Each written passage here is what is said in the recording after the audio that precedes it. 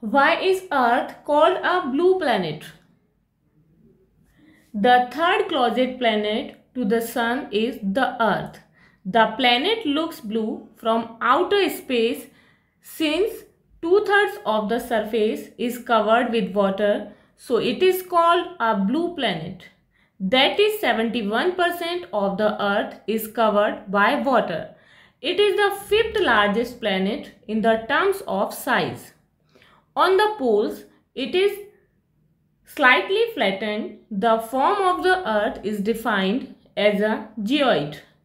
Conditions conducive to sustaining life are only likely to be found on Earth.